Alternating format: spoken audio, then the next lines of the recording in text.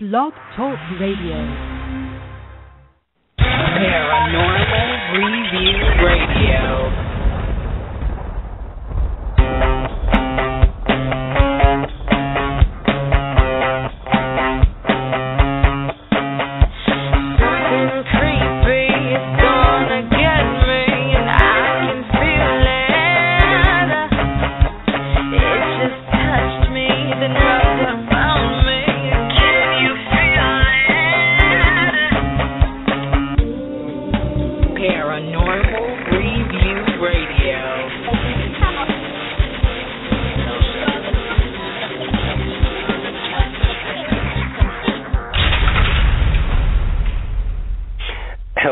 Welcome, everyone. It is Friday night, and you're listening to Paranormal Review Radio, the only radio show without commercials and with more great paranormal talk. I'm Anthony Agati in New York. And I'm Luci Liebfried in Chicago. Are you ready for another Paranormal Friday night? We're so happy you can join us. We welcome all of our regular listeners and those of you who have tuned in for the very first time. If you have a question about the topic tonight, feel free to ask us in chat or call the show at 661-244-9831. We will try to get to you as soon as we can. And don't forget, you can always send us an email with future topics that you'd like to see on the show, or if you just want to say hi. Our email address is paranormalreviewradio@yahoo.com. And last but not least, check us out on our Facebook show page, our YouTube channel, for more information on the paranormal and upcoming shows. Now, put your hands behind your back because you're all going to prison tonight. This is coming from Warden Lucy. Well, I just want to inform everybody that tonight's show is going to be a little bit different than what we planned. Originally, we were going to have the guest, Charles Adams III, on tonight to talk about his history, his writings and ghost books that he's written about, mostly on pretty much all of Philadelphia, Rhode Island. He's even done some books in New York. But unfortunately, he had to cancel last minute.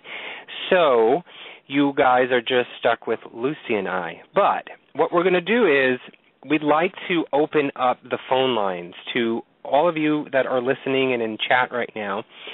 We're opening up the phone lines to you guys if you'd like to call in and talk about Eastern State Penitentiary, if maybe you have investigated there, if you've been to the place, or, even if you've just gone on a tour of Eastern State Penitentiary, if you may have had some stories that you want to share with us and with our listeners, or if there were some weird spiritual, ghostly encounters that you've had in Eastern State Penitentiary, we'd love to hear from you. So give us a call at 661-244-9831, and we'll put you on the air, and, you can tell us about your stories, or if you've got questions. Lucy and I have been to Eastern State Penitentiary twice before. That's actually the first time we've been there was the first time actually Lucy and I met, and thus has produced a show.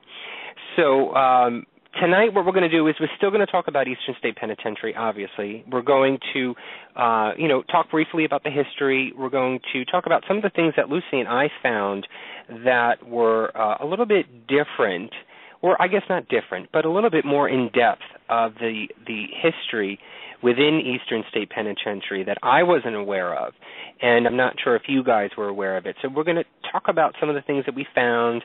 We're going to talk about the cute dog that was arrested and put in prison, Pep the dog.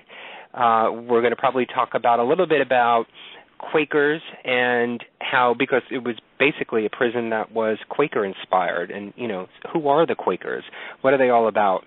So we're going to bring up all these topics. We'll even go back into our old investigations that Lucy and I have done and talk about the stories that we've had or the experiences and the encounters that we've had there. I can even talk to you about my experience the first time that I was at Eastern State Penitentiary. That was actually later on. I was filmed for the show on the Sci-Fi Channel, Haunted Encounters Face to Face. So we're going to talk about everything Eastern State Penitentiary. And why are we going to talk about Eastern State Penitentiary, Luci? Because next Friday night, we're going there. It's our next investigation. It's our third time there, and I am looking forward to this so much. I mean, there's certain places that you go and they kind of make an impression on you. And, everyone talks about these haunted locations and, the activities that there, but every once in a while you'll find some place that you just have a connection with. And I think for us, Eastern State is one of those places. I mean, every time we've gone there, every time, both times that we've been there, each time has been actually different. And, it's like you learn something else, and every experience just opens up doors to some other insight or some other way of seeing the place. So I'm pretty sure that this next investigation is definitely going to be different than what we've experienced. And again, too, it's going to be a little bit different because we're bringing people with. And I don't know, Anthony, have they been to Eastern State before? No. This will actually be the first time that they've been at a. No, I'm sorry. I was going to say that they've been at a prison. One of the persons that will be with us has been to a prison. Actually, we were all together at Mansfield Reformatory. But this will be the first time that they're going to be at Eastern State Penitentiary. And, when we say we're going there next week, we're actually bringing all of you guys with us. We're going to be broadcasting live from Eastern State Penitentiary. And in addition to the radio show that we're going to do there, we are hoping and praying and crossing our fingers and our legs and our toes and everything we're crossing to hopefully get this on video live as well. We're going to be doing some testing of the equipment and of the software this weekend, Luci and I, which, Luci, I don't think I even told you, but we're going to be testing that out this weekend.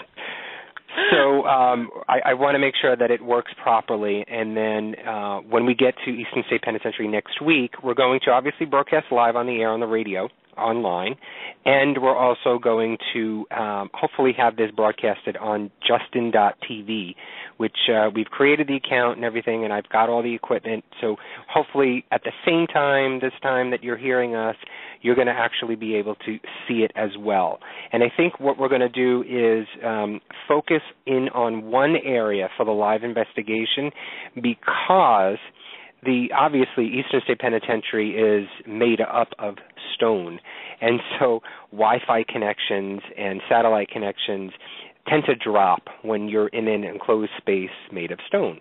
So we're going to try and hopefully stick to one area, and I think, Luci, we're going to stay within cell block 12 because that, to me, is the most active place in the area, the active location. It's where we have had a lot of experiences, where I have had a huge experience in that place, in that location in Eastern State Penitentiary. So I just want to make sure that we're able to capture as much as we can for everybody who's listening who may not have the chance to get there and have it broadcasted live, but also we're going to have an EVP session, a live EVP session on air, and we're asking everybody who's going to be listening next Friday night to call in and participate in it. We're going to bring you on air, live on air. You'll be on our cell phone in Eastern State Penitentiary, and we're going to give you the opportunity to actually ask the spirits questions. So it'll be like you're just there. You can watch it. You can have your voice in the place, but you don't even have to leave the comfort of your own home. How great is that? Well, I'm really excited because this will be the first time that we get to stream from a location. So, yes, right. You're actually going to get to see me trip over my own feet in the dark. It's going to be fun. It's going to be really exciting. And, you'll get to meet the folks that are going to be coming with us. And, we're going to probably try a few new things. There's going to be probably some controversial things that we're going to try at Eastern State Penitentiary, and you're going to be able to watch along and be able to listen along and hopefully participate as well. So we're all excited about that. We're going to do some promotions this week on it. We'll give you all the information that you need to. Just check our Facebook page at Paranormal Review Radio, or if you have trouble with that, you can always email us at paranormalreviewradio@yahoo.com, and we'll send you the link, we'll send you the information, because we want to make sure that everybody has the opportunity to get there. You know, we talk to so many people, and so many people within our Facebook page. I mean, we've got over 10,000 people that are fans of the show on Facebook, and in addition to that, all on Twitter. We've just got so many people that say to us all the time, you know, oh, we wish we can go. We wish we can, you know, have, first of all, wish to have the courage to do this, but also, too, where they wish they would have the finances to be able to go and do a paranormal investigation at a place. And we feel for you because, you know, we were at that point in our lives. You know, I've always said it, and I've always wished that I would be able to do it, and I had the opportunity, and ever since then, it's almost like getting a tattoo. You just can't have one. You got to keep going and going. And I, you know, Luci and I slave at work, and we save up our money to make sure that we're able to fulfill our dreams and fulfill this quest that we have. And so we get it, we understand it, and so we want to make sure that you guys have that opportunity. If you think you'll never be able to actually go and investigate someplace, give you the opportunity where you don't have to spend any money. You don't even have to leave your own home, and be able to participate somehow so that you can say to people, hey, you know, last night I was actually investigating a haunted location, but I didn't get to leave my house. I didn't have to leave my house. My voice was there. My voice was in that location. And hopefully, you know, some of these people that have called in, we've done this on previous investigations. It's worked out really well that your voice and your energy, your history, your experience helped actually to prolong conversations, to actually even stir up communications with the spirits. So we ask for your help. We want that help, and we want you guys to be there and to be able to call in. So I'm excited for it. I hope you guys are, and I hope you guys listen in next week as well.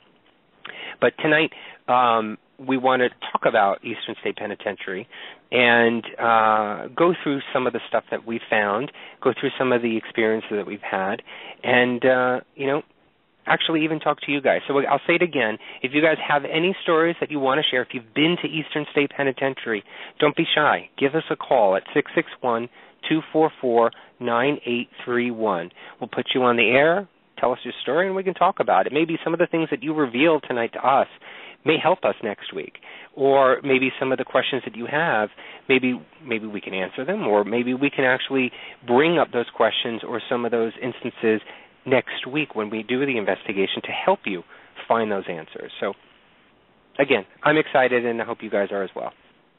Well, you know what I like about this is that, you know, everybody sees the television shows and everybody reads about it.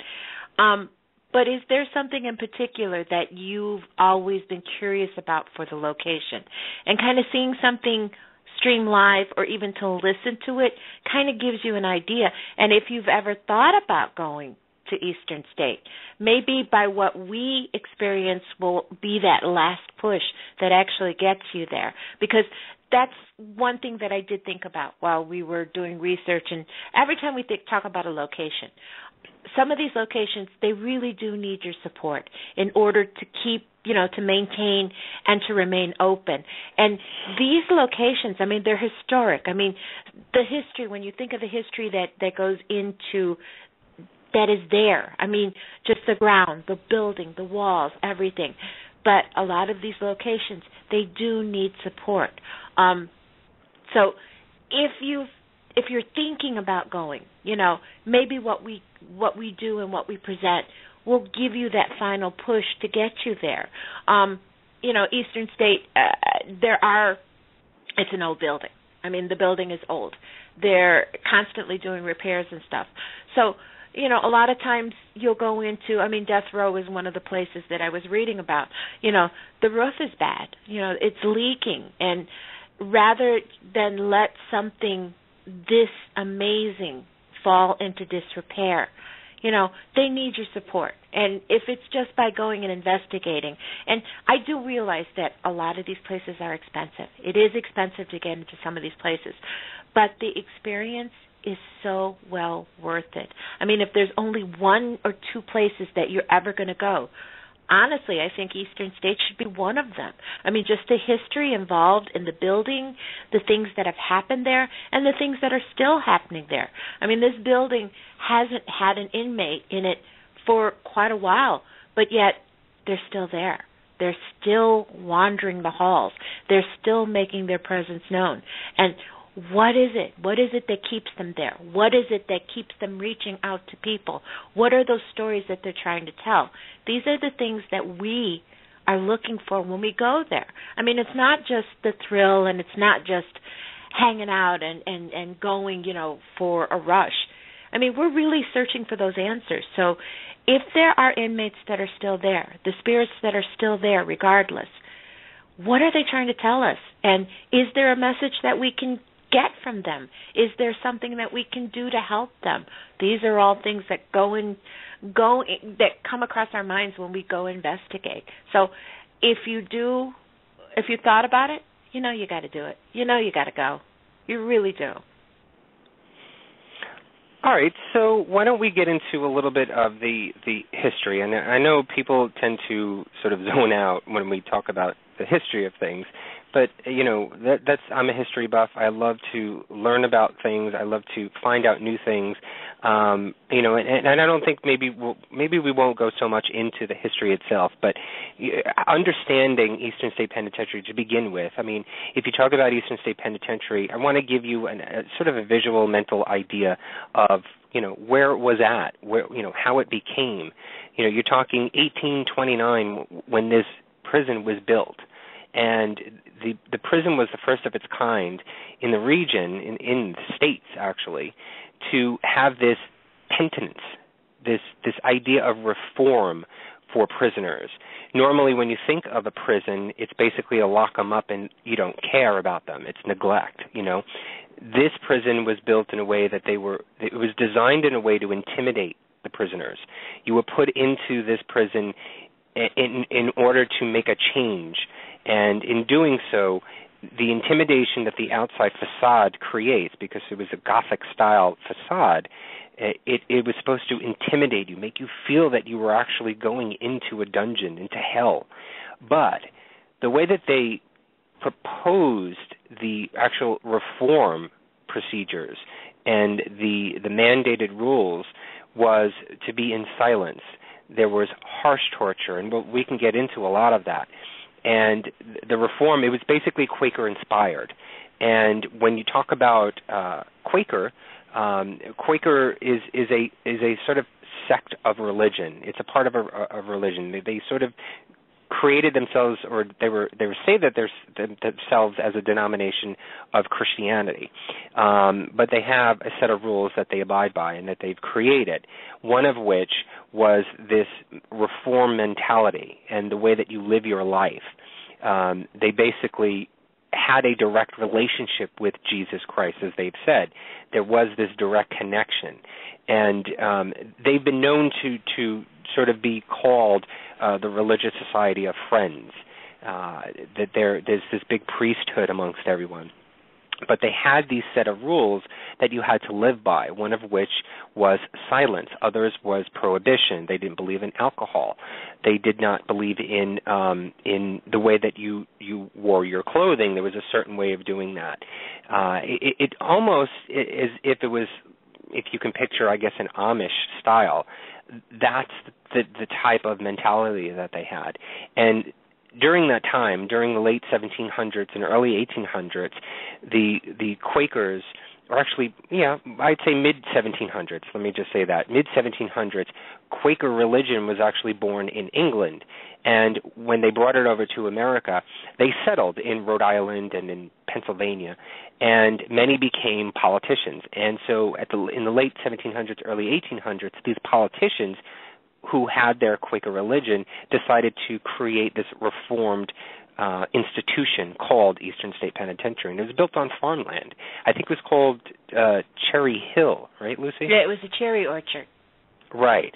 And, even trying to do that sort of background information, because, Luci, I try to do this as well, and I know you do.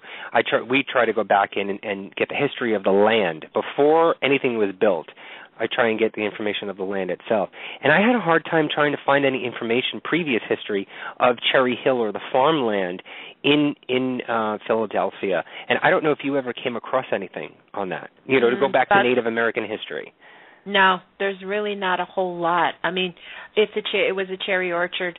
The construction began in 1822, but it basically was farmland. I mean, it was farmland, and they built it, and it was a hill, and literally the city of Philadelphia kind of like grew around it. But the original location was basically farmland. And as far as the Native American tribes there, and I hate to bring that up, but again, you have to understand that this whole country, the Native Americans were here, so the land is there. And it really does have a lot to do with what happens in a location. I mean, you can build. I mean, we see it nowadays where they build brand new facilities on land, and yet things still happen. And it has nothing to do with the new building. It's actually the land. But in this case, there's really not a whole lot on the land itself about the tribes that were there. There was nothing specific, but when we did history, because we were just recently in the summertime, we were at Fort Mifflin, and the Native American history within Fort Mifflin in the surrounding area was the Lenape Indians and the Cherokee Indians, and I think there was one other. I'm not sure if it was Iroquois or not. But there is Native American history, obviously. And for me, I'm trying to find something specific to that area. If there was any kind of history, if there were any battles between Native Americans or between the British settlers and the Native Americans, because we did find information when we went to Fort Mifflin in regards to the Lenape Indians, the Cherokee Indians, as well as the British soldiers that were there, specifically on the Fort Mifflin land. But I can't find anything out there specifically by Cherry Hill or within the farmland that the Eastern State Penitentiary was built on. So I'm curious, if anybody is actually listening, if anybody has any information out there in regards to the land itself and Native American history, please, I would love it if you guys could email us at paranormalreviewradio@yahoo.com and let us know if you have any of that, because I do want to bring that up when we go next week. We always find, and it's always we always get a connection whenever we do go back that far and we have that Native American history, especially because, Luci, you're Cherokee. So, I want to try and see if we can find anything. I'm going to do more research this week, but, if anybody has information, I would really greatly appreciate it if you could send us an email or send us a note on Facebook if you want, and let us know if you have anything on that. I think that is most important. It's not just the history of the location like Luci was just saying. It's before that. It's the land itself. Well, the little bit that I find, it's showing that the Lenape were in the area. So, right. But that's really about it. I mean, there's not really a whole lot, and the history seems to be about almost the same as what we found in the Fort Mifflin area. I mean, as you go north, it's not that far. I mean, actually, it's right there, so it would be Lenape. I'm sure there's some Cherokee that went north, but that's really about it. So, as I was talking about the Quaker-inspired reformation of prisons and prison life, the main sort of mandate that was created within Eastern State Penitentiary for the first time ever was a mandate of silence. Prisoners were not allowed to speak.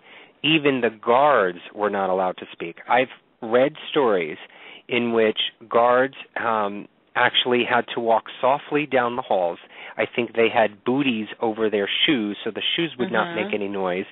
And they put leather straps around the wheels of the carts. Either it would be food carts or, I don't know, if they were towel carts or something, toiletry carts or something like that, that they would wheel down the hall. They would put leather straps around the wheels so the wheels would not even make noise. I mean, complete silence.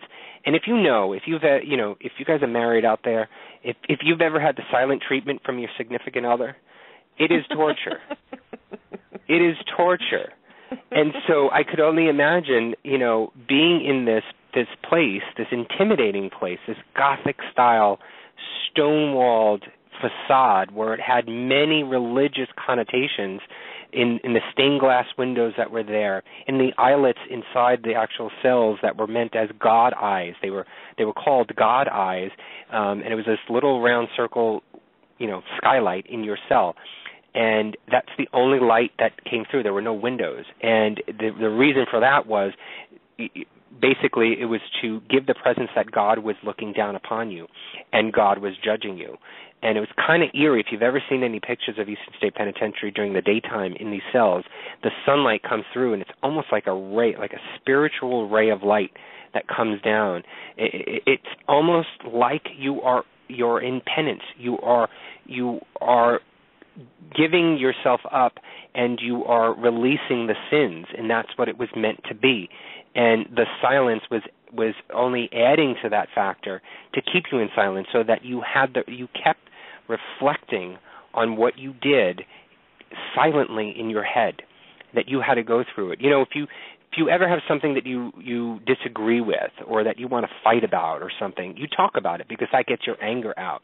Just imagine having those feelings either if you were wrongly incarcerated or if you're just psycho and that you did something wrong, but you want to talk about it. You want to get it out. You want to let those frustrations and anger out. You couldn't do it. I mean, prisoners were they put hoods over the prisoners whenever they let them out of their prison cells. They were not allowed to see anything other than the 3 walls and the bars that they were confined to for 2 years or 10 years or 15 years, however long it was. I mean, that to me, I don't know if I could ever last that long, and I can now understand why there are so many insanity cases that were rampant at that prison. Well, the other part about it is, I mean, when you were sentenced to this prison, okay, you literally were giving up any contact because you had no contact with your family. You had no contact with loved ones, nothing like that. You were taken into this prison. From the time that you entered, your name no longer existed. You became a number. And you never saw anyone. They put the hood on just to move you from the door to your cell, and that was it. And the silence. I mean, when Anthony, you talked about how the rooms are made with the skylight. Mm-hmm. It actually is it's beautiful when you see pictures of how the cells used to be when they first opened. It is, it's actually almost beautiful. But you have to also understand that you have nothing else in your life from this point forward but those walls. And when you were placed into the cell, the only book, the only reading that you were allowed was a Bible. And that was it.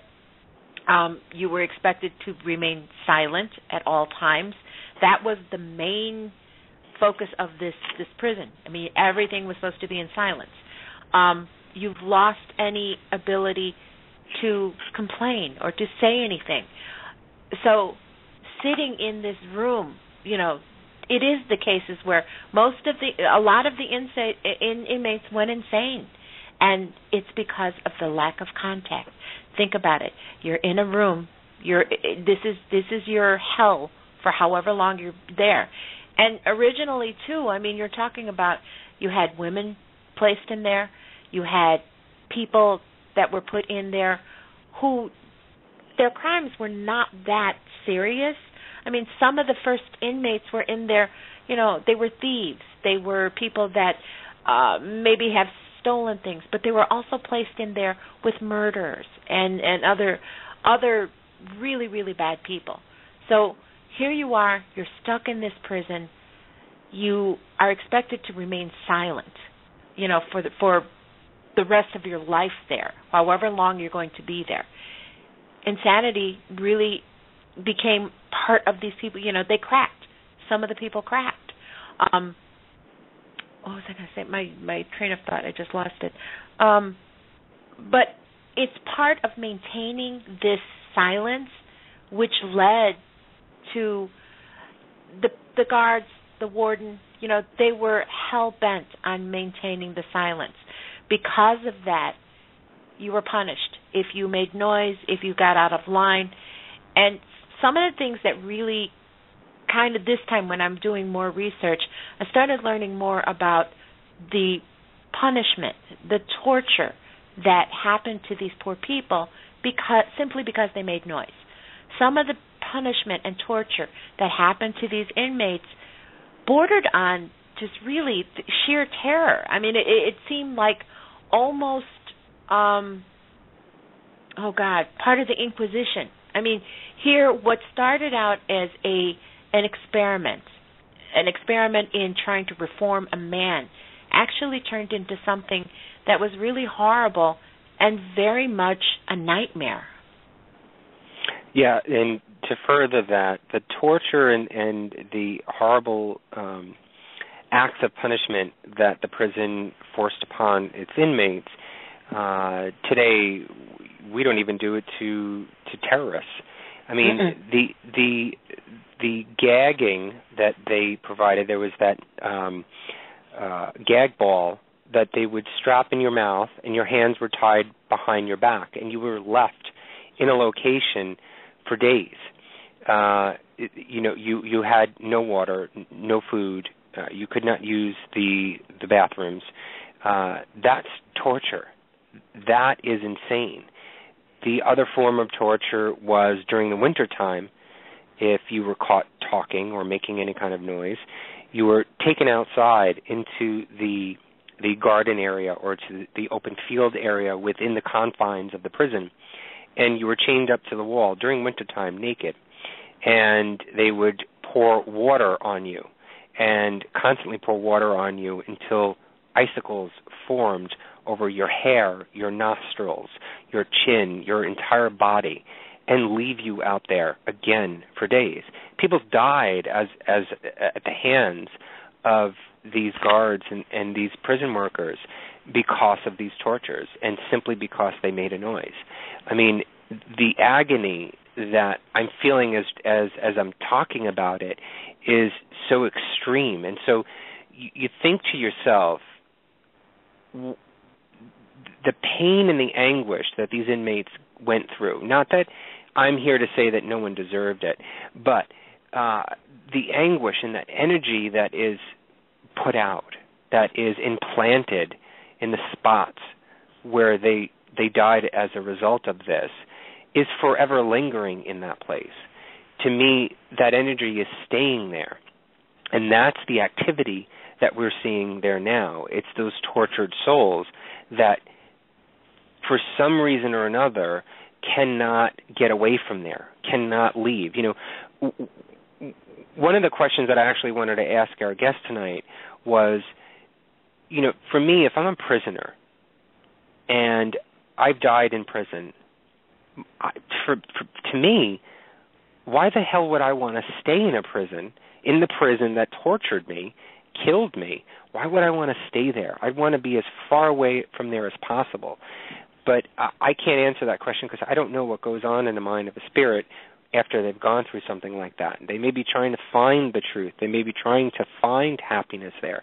Maybe they're confined there. They've confined themselves there because they feel as much guilt, and so they don't want to leave.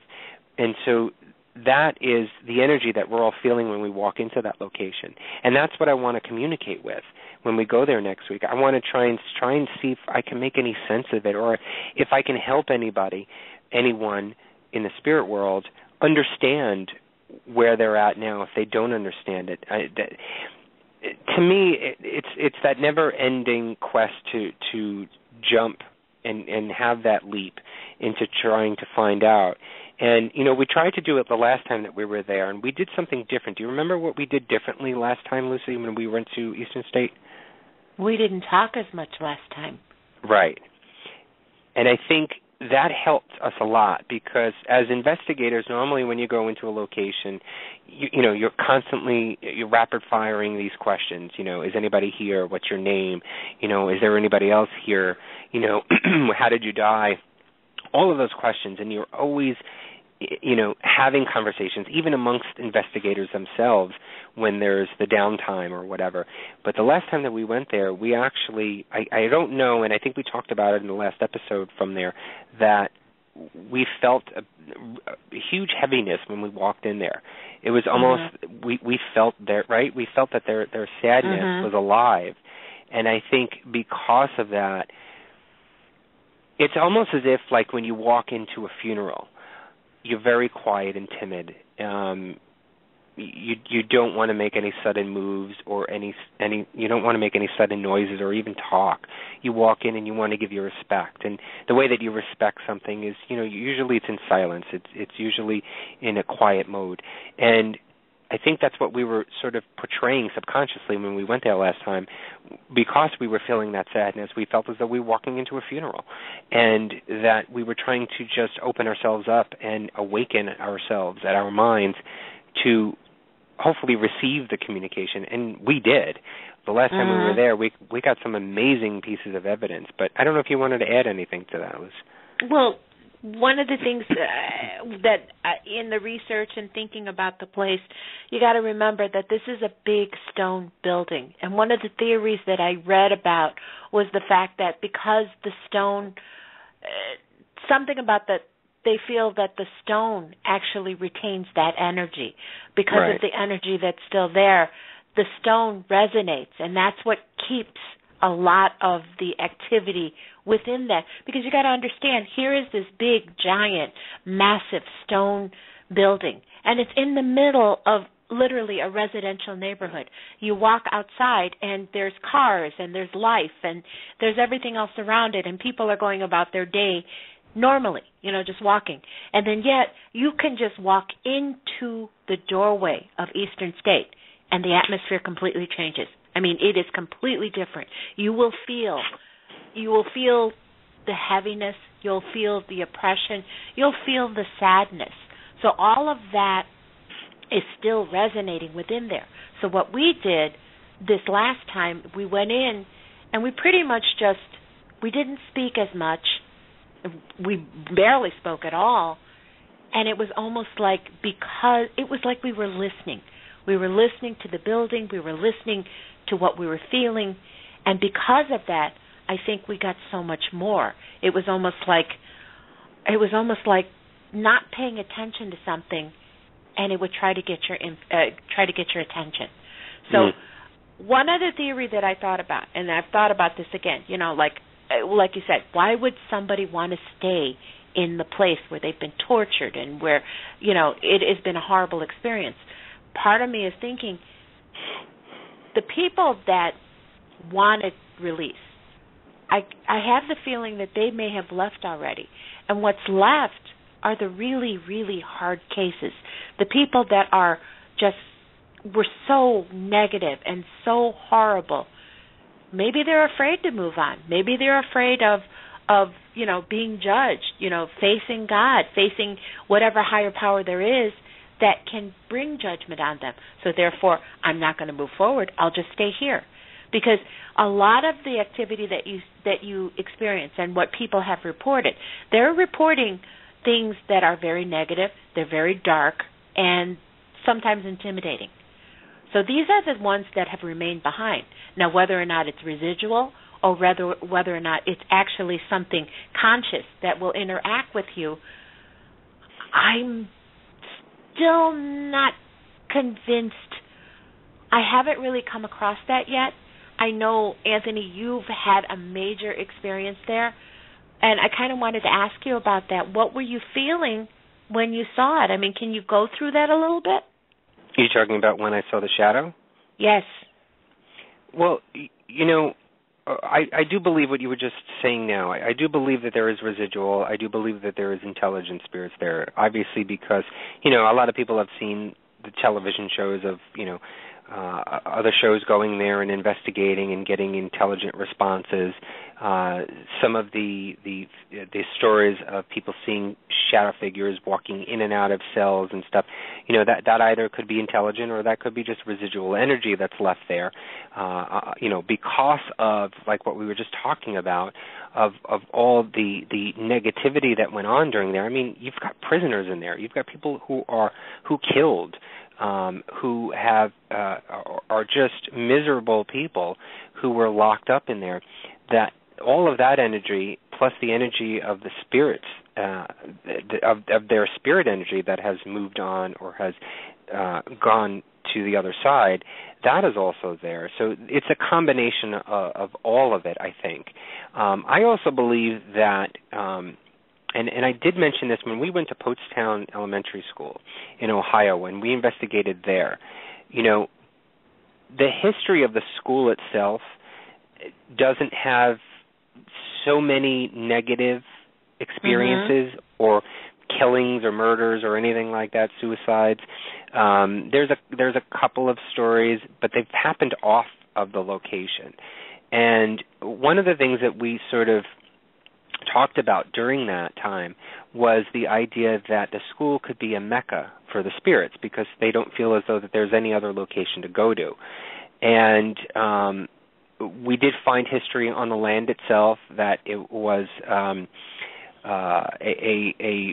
prior to the school being there, that there was, and I forgot what they called it, but where basically children were sort of dropped off, basically, either newborns. Oh, God, what's it called? It's, I forgot the name of it. You think of it while I talk. And then when these babies and these young children and toddlers were left behind, they were left into this institution where people would sort of, I say it loosely, but taken care of, some of which these babies were murdered by the hands of the owners of these institutions. And we found that was actually on somewhere within the vicinity, not too far, of where this school is. And so we thought that the school itself was a mecca for these spirits to go to because it's an abandoned place, that there's nobody really there. And, as funny as it may sound, they sort of wanted to move in and have a place that they could freely walk around where they don't have any interactions with human beings, that they could live, quote unquote, live in peace. And so, the prison here itself could be that as well. It is a massive institution, Eastern State Penitentiary. It is so big. And as you were saying before, the stone walls sort of attract and keep that residual, that energy, that spirit phenomena inside. And so it could be also a mecca for spirits because Philadelphia, the land itself, Pennsylvania alone, but Philadelphia has so much haunted history on the streets. In these surrounding towns, there is so much activity that has gone on there. There's so much regular normal history of wars and of battles that have gone on there, and of the Native American history that has gone there.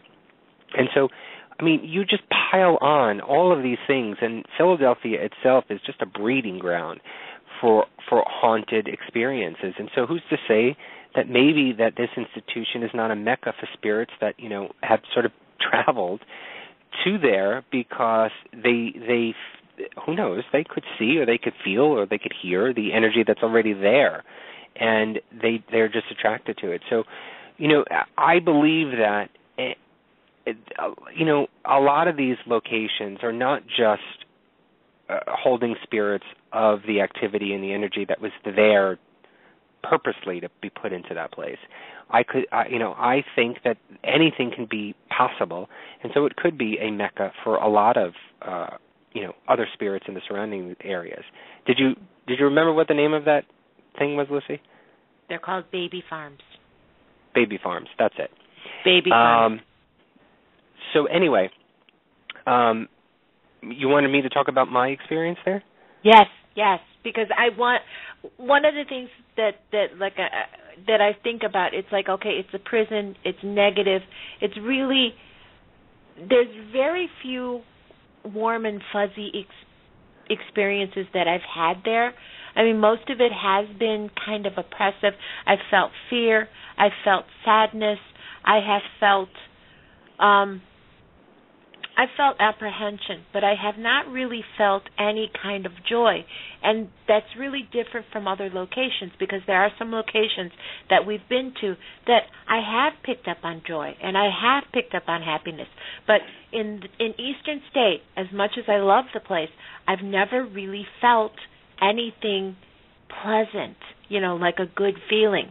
So what I was curious about was actually the feelings that you really got when you saw the shadow figure. Did you get a sense of intimidation? What exactly were you feeling when you saw this? Well, I don't think you're going to find good feelings in a prison. No, not at all. But you could a little bit, but I don't think you will. You're going to have this overwhelming sensation of goodness come over. But my experience that I had the first time that I ever went to Eastern State Penitentiary was during a Paracon. It was a convention that was held there, and it was hosted by the Ghost Adventures crew. It was with Zach, Nick, and Aaron, and funny enough, we did go on an excursion out there. There was, 150. How many people were there, Lucy? 200? Oh God, it was at least about 150.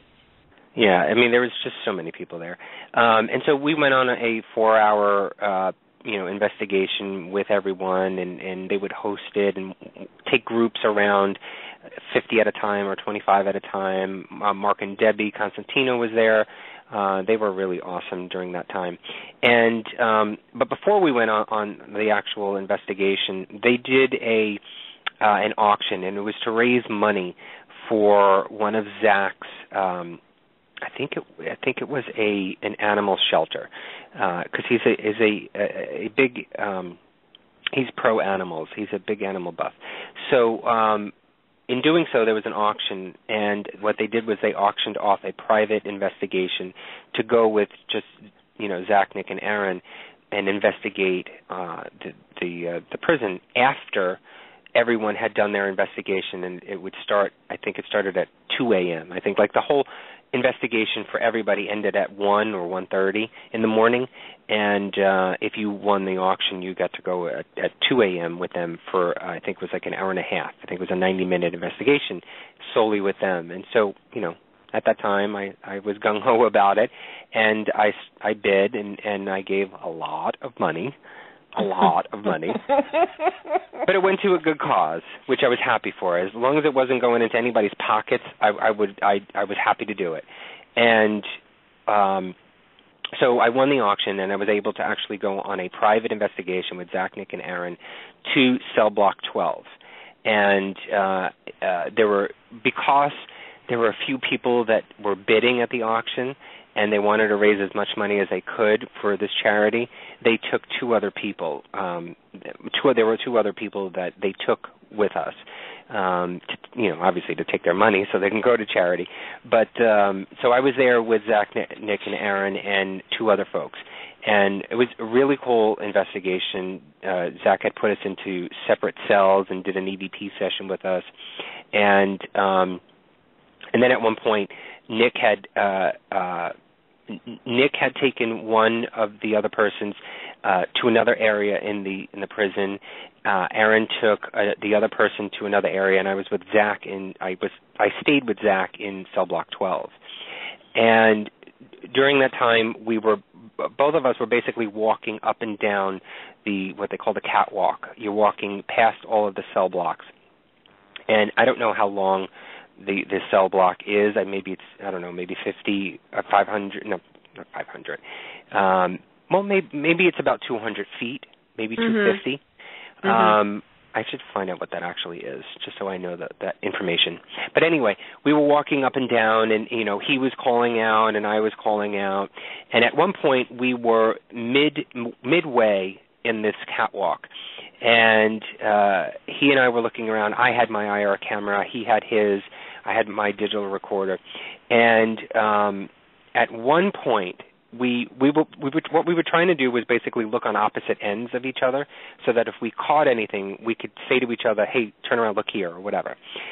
So at one point, though, it was so funny and it was so mysterious that both of us looked in the same direction, and it was outwards towards, if you're ever in cell block 12, down on one end of the hall is a sort of little gathering area. I guess that's where the guards would stay and hang out, and there's no windows or anything there. But on the opposite end, there is this sort of cathedral-like window. There's 3 panes, I remember, and it's sort of cathedral. It's sort of arched at the top, and it comes to a point. And at one point, we both were looking in the direction of these windows, and we didn't say anything to each other. All of a sudden, on the right side of the windows, I noticed, and he obviously afterwards I know, he noticed it as well at the same time. We saw a shadow figure, and we saw the head, the neck, and the top of the shoulders so defined. I mean, it was fuzzy, completely black, but the only reason why we saw it is because it passed in front of the window. Now, you're in cell block 12. You are, I believe it is 3 or 4 flights up. So you're not on ground level. There's no way that anybody, if they were walking outside, there was no way that a shadow could be cast inside the place. The light that was coming through those windows was a combination of some of the far end street lights that are outside of the prison walls and the moonlight. And so that's pretty much the only light that came through. And so when this shadow figure passed from the right side of the window and moved slowly towards the left side, you saw it plain as day, the head, the neck, and the shoulders. And at the same time, Zach and I said, "Did you just see that? Did you just see that?" And, you know, in the Zach mannerisms, he just starts to scream and yell. And he wanted to see it again, and so he kept saying, show yourself again, come here. And it was almost comical at the time. But unfortunately, though, because we kept looking, as I was saying before, on opposite ends, so when he would turn his head, I would turn my head the opposite way and look on the other end of the hall, I wasn't focusing my camera at all. It was in my hand. And I did not capture this on camera at all, but I'm so glad that he saw it as well because it validated my experience, and I knew I wasn't crazy, and I wasn't seeing things, and it wasn't just some people say you got those little black marks that sort of wisp across your eye a lot. It's that dust that's on your eyeball. At first I thought it was that.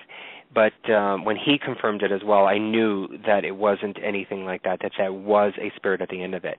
And, when I can tell you the instant, in the moment that I saw that image, I almost, not froze in fear, but I froze. It almost captivated me because it's almost as if my mind is saying, you're not seeing that. That's not what you're seeing.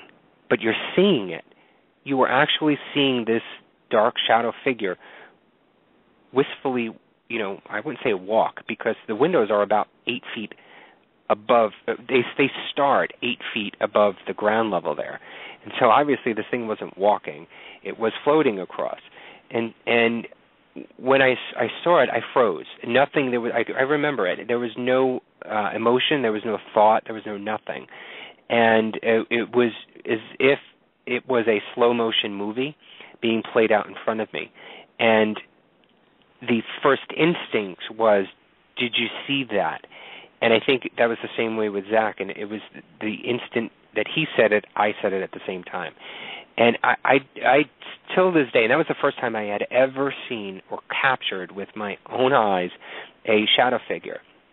And it was so profound, and it was so, I would even say uplifting, because again, it validated everything that I have been trying to seek out after and to try and find, and I actually was able to finally see it for myself and actually have that experience, and it burned in my mind, in my eyes, that experience and that vision, and I'm grateful for actually being able to do that. So that's why to this day, I don't care how much money I spent on that auction, it was well worth it to be able to actually have that. Nothing else happened during that investigation, and I didn't really care at that point.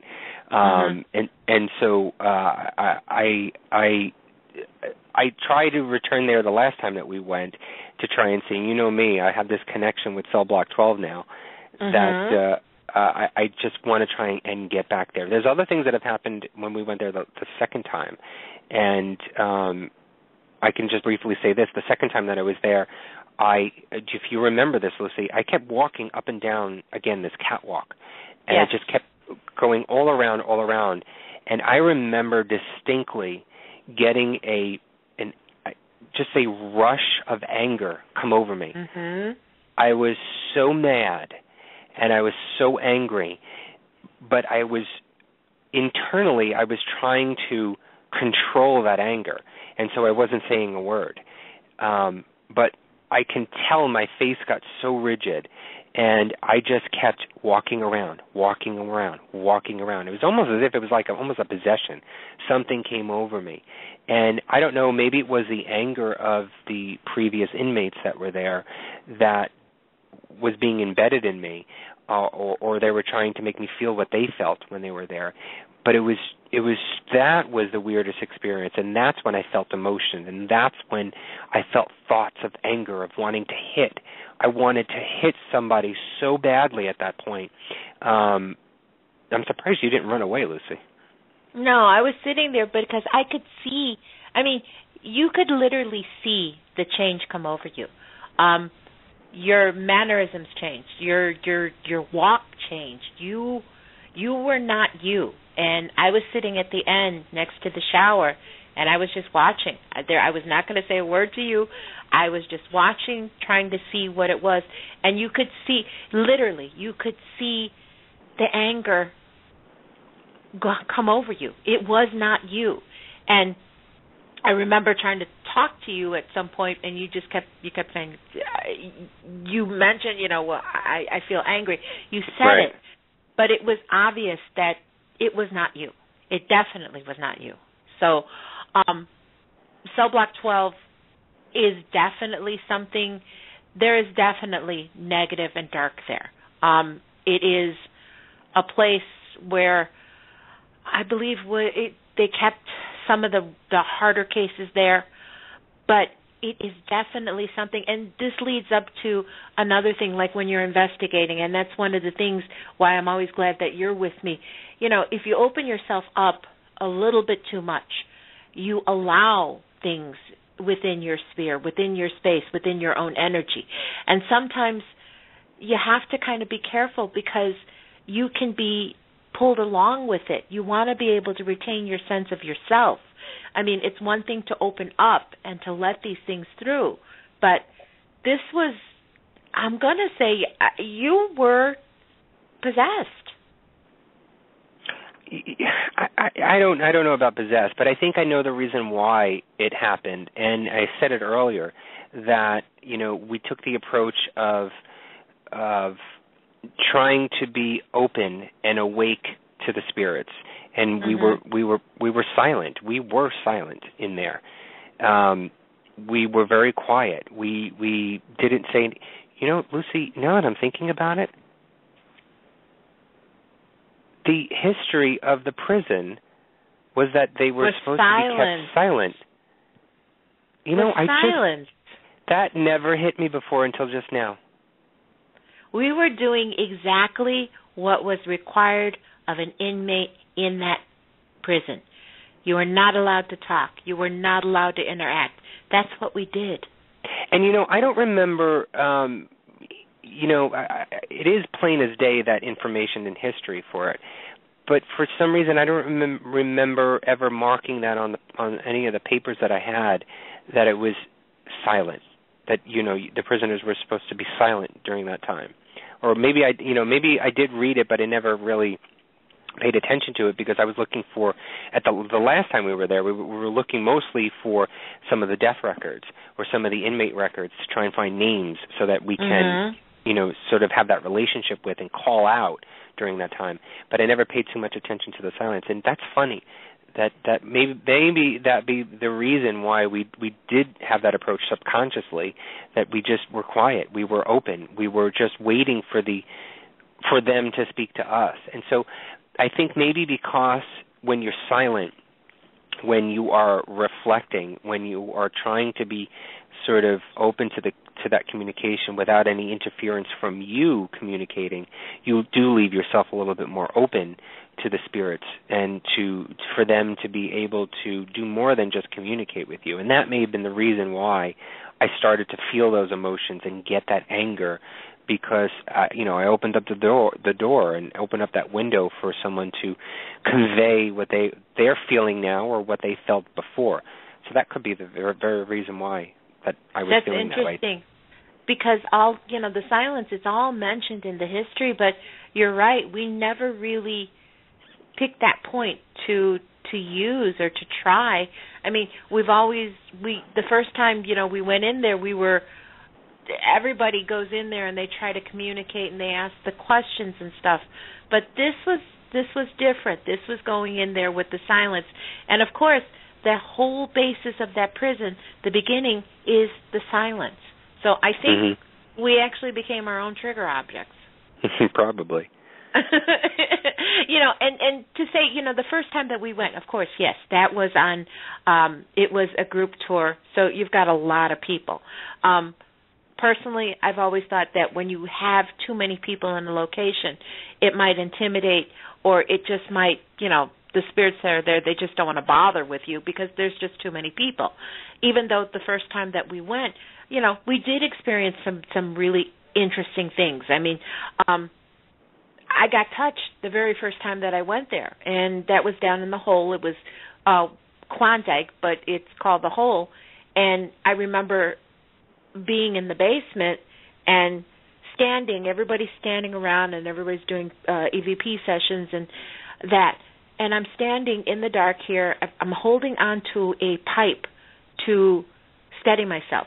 And I feel a finger go down my arm, just very lightly, just kind of touched. And to me, that was the most amazing thing because that was my very first investigation. I got touched, and it was weird. It was just like somebody just touched you. I mean, I don't remember any feelings of any dread or anything like that. But I remember asking, hey, who touched me? And everybody's like, you're standing by yourself, which was really interesting. So I know I was very lucky on that first investigation to ever be touched. I know in other prisons, in Mansfield Reformatory, it's almost like there's a different kind of energy. When you go into Mansfield, to me, though, it seems like Mansfield is a little bit more antagonistic. It's a little bit darker. To me, when I go to Eastern State, I can feel the negative and I can feel the darkness, but it's not as scary to me as Mansfield was. For some reason, Eastern State feels a little bit, comfortable, more familiar. It's hard to explain. Were you in prison before? Is that why it's familiar? Who knows? Maybe in a previous life. Well, one of the things that I found in doing, the most recent research for Eastern State Penitentiary was in regards to the female prisoners that were there. And, when you think of prisons, a lot of people don't really tend to think that women were arrested. Women were put in prison. But the interesting facts that I found with Eastern State Penitentiary, this isn't common with a lot of prisons even during that time, that if you were a woman and you were arrested, and I can give you, history of 4 women that were arrested and put in Eastern State Penitentiary pretty much almost, I think it was like 2 years after the actual prison opened. So in 1831, there's 4 women: Amy Rogers, Henrietta Johnson, Ann Hinson, and Eliza Anderson. Those are 4 women that were arrested. And, their rap sheet is, where is it? Amy Rogers and Henrietta Johnson were admitted for 3 years. Amy was admitted for 3 years, and Henrietta was admitted for 6 years, both for committing manslaughter. Ann Hinson and Eliza Anderson were sentenced for 2 years each for manslaughter as well. So this isn't just, theft or anything. These were hardened criminals, and they're female. Now, you'd think that they would be put in prison, they put into solitary confinement, just like any other prisoner that was there, and treated the same way. And the idea was that, prisoners were supposed to go through this protocol, this procedure to be able to be reformed, to become a better person once their time was up, so that if you came back out into society, you were better, you were rehabilitated, you wouldn't commit these crimes anymore. But when the women were put into Eastern State Penitentiary, it was almost as if, and you can probably call it neglect. And now when I say neglect, it doesn't mean that they were just left in a room and they weren't cared for or nobody bothered with them. No, it was actually the opposite. But the neglect was that they weren't able to participate in any of this rehabilitation. Nobody cared if a woman was rehabilitated. So if Anne Rogers and Henrietta Johnson or Ann Hinson and Eliza Anderson were in there for manslaughter, they really didn't care if they came out and would commit the crimes again. What they were put through when they went into the prison was they were actually almost, and you can say this, that they were created as slaves to the guards. It was almost as if they were like, olden days wife duties, where all they were able to do and what they were supposed to do was cook and clean. And that's what they did in this prison. They were allowed to walk around freely, and in some instances they were actually given gifts. They were allowed to drink alcohol. They were allowed to participate in parties that the guards and the owners of the prisoners had. So they were given special privileges. It was almost as if they were the wife or the wives of the prison themselves. They were put in solitary, but not for any length of time. It was basically where they would go to sleep. And then, in the morning they'd wake up and they'd be let out, and they'd have duties to do, washing and cleaning and cooking and everything. And so some even, it was almost as if they were like even a personal assistant to the wardens there. They had this freedom, but what was disturbing to me was that they weren't considered that they could be rehabilitated. And I understand that during the time, the late 1700s and the early 1800s, women were not equal. And it's funny, though, that even though they've committed such heinous crimes, that they were not treated the same way as prisoners, that they were just expected to be the wife of the prison, to be the slave of the prison, and do the wifely duties, if you will, to take care of everybody that was there, but then also get special privileges. And so that was interesting to me. That type of history is really interesting. And actually, one of the there's another woman that was there later on. I think it was in the 1840s, Julia Moore, and she actually died in the prison.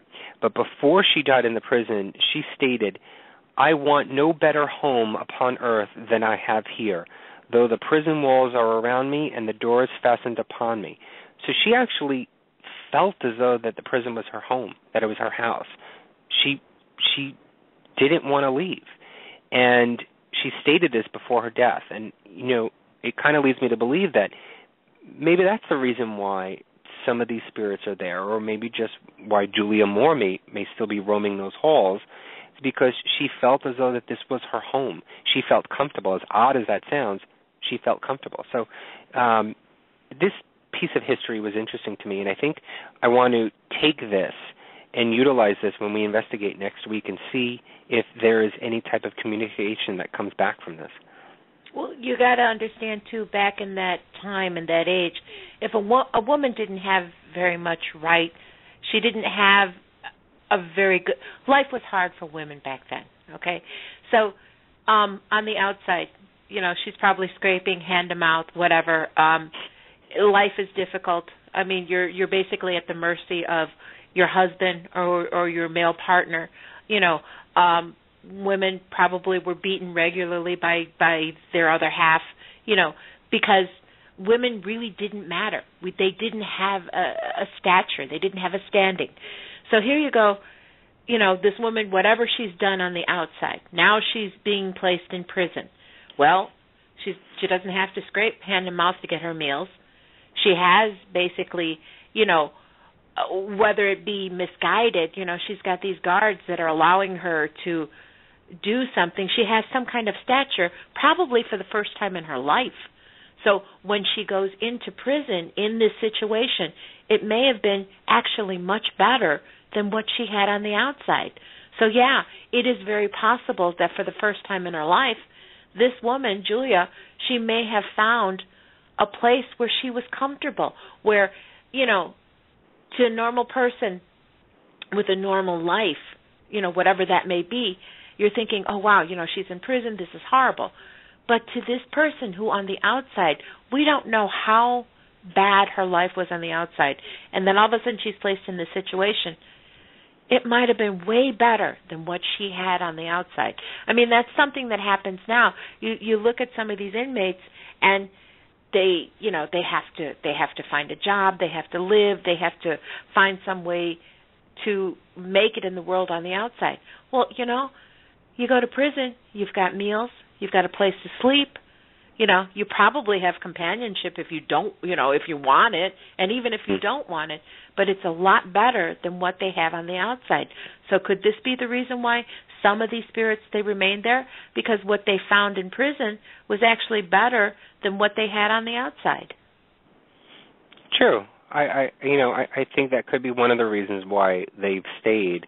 It's just disheartening to know that they, maybe I'm naive to it, but it's just disheartening to know that even in prison they didn't care enough to help to rehabilitate. And I read stories that there were women that knew this, women that were outside of prison. Never committed crimes or anything like that. They knew that this was going on in the prison with the female prisoners, and what they would do was actually visit the prison to visit these female prisoners and talk to them and try and actually help rehabilitate them themselves, and to give them the education or give them the insight on teaching them how they can help to reform themselves, how to act better, be better, do good, all of that stuff that the male prisoners were getting. But here you've got people from the outside coming in to try and help them. It's just, I don't know, it just seemed disheartening that nobody really, I'll say nobody gave a shit, nobody cared that whether these women lived, died, were better or worse. It was. Is that where we get the the marriage vows, for better or worse? But nobody cared, and that's, to me, that's disheartening, and it just goes to show you the mentality that was going on at that time. And here it is in black and white, where you've got these women prisoners who are still were not given the opportunity to better themselves, even in the confines of a place where they were mandating this amongst everybody. Well, I think it's just a general statement on how women were treated back then, whether they were in prison or not. I mean, women were not given the same rights. They weren't looked at in the same light as men were. And you know what? If I remember correctly from the other investigation that we did at that time, there's a story about a woman. One of those women actually gave birth while she was in the prison, and that the baby died. Now, of course, really? Being a mother, this probably would be a big reason why someone would remain. I mean, if you've lost a child, she may still be searching for her child. I know there is one, I can't remember which cell block it is, but there's definitely a cell block that I kept feeling the pull of a female energy. And I know that they're in there. I know that there's a particular female in there.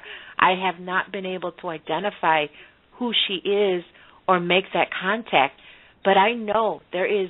It's one of the cell blocks when you first come in, and I could feel the female energy that's in there. Now,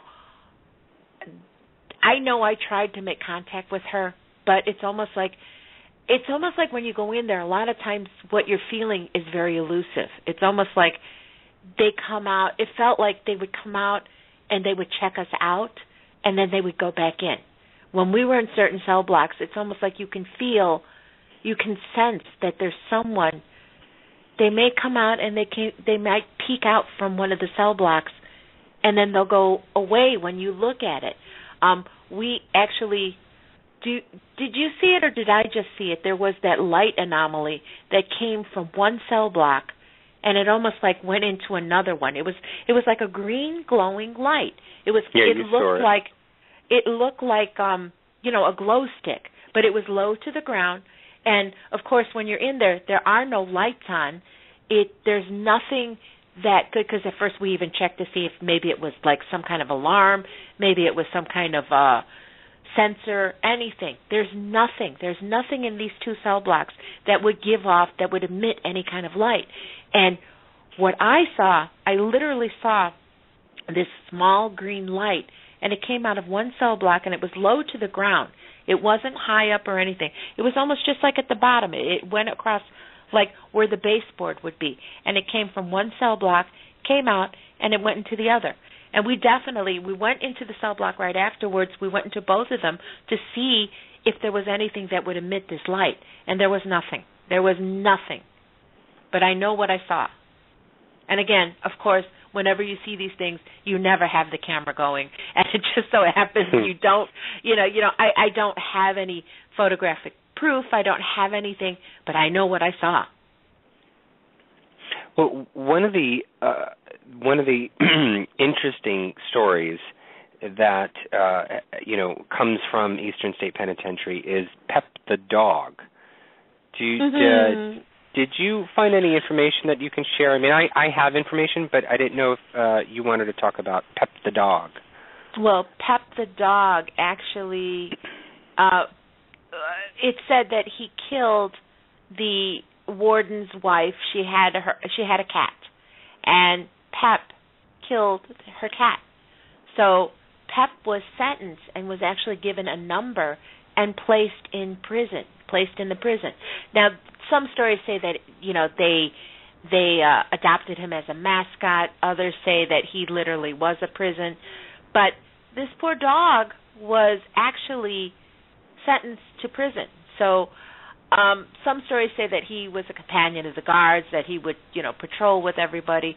But some people do report that they hear the padding on the ground of like a dog walking. Some people report that they'll feel like maybe when a dog wags his tail, they may feel the tail brushing against him. But people believe that Pep is still there, that he still wanders, which opens up another door. Animal spirits. Do all animal spirits go to heaven? I mean, do they remain? Why is it that this poor dog is still wandering these halls? Yeah, I mean, I haven't heard any stories of Pep the dog. I know I've heard stories of cats, or the feeling or the knowing of what a cat, I guess, feels like in spirit form.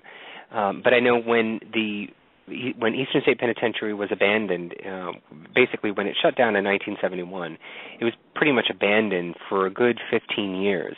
And during that time, the nature, encroached on this institution.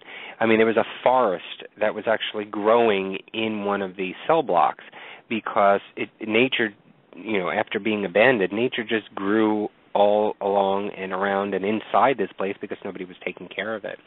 And in doing so, obviously there are spaces in which animals can get in. And for a good amount of time, I know the history that the people from this place, I remember them talking about this, that the place was just full of cats, littered with cats all over the place. And so, during the course of those 15 years, I'm sure animals of all sorts and all nature, lived in this prison and died. And so, if people are talking about, cat spirits that they feel or sense, it is believable because I'm sure that things of that nature were in this place and died, and so their spirits may be lingering around. Now, if you can determine whether or not it's a dog or if you can tell whether or not it's a cat spirit, I'm not sure, but I've never experienced anything like that. But to me, it's a funny story. Pep the dog. Well, I understand. Go ahead. Well, the other part about it is that the governor. It's Governor Pinochet is his name, and the story about him attacking the cat. There's one article, and I got it from the Daily Mail, that said that the Pep's actual crime was chewing on the cushions in the house, and so they donated him to the prison, and they thought that he could be a rehabilitation dog, to help some of the prisoners. So on that end, Pep, obviously, if he's a rehabilitation dog, he probably felt a lot of love. It's probably the only contact that maybe some of these prisoners had. So, of course, maybe Pep is going to stay around because this was a good place for him. He was in prison for 10 years. He had a hard, long sentence. He had no parole. But you know no what? Parole. On cats, did we not get? If I recall correctly, we got a cat meow in our EVPs at Post Town. At Post Town we did get that.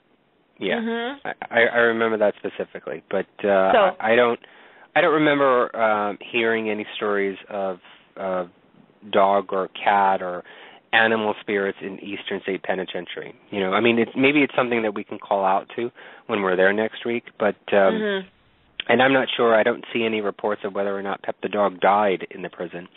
But that doesn't have any meaning anyway. So it's interesting. It's a funny story to have within prison. You don't necessarily think that a dog can go to prison, but in this case, it was. Whether or not he actually killed a cat and the warden sentenced him to prison, or if it was just that he was used as a mascot or a rehabilitation dog to help the prisoners, I'm not sure. And Eastern State Penitentiary doesn't even know. They don't have the full story. They don't have any records.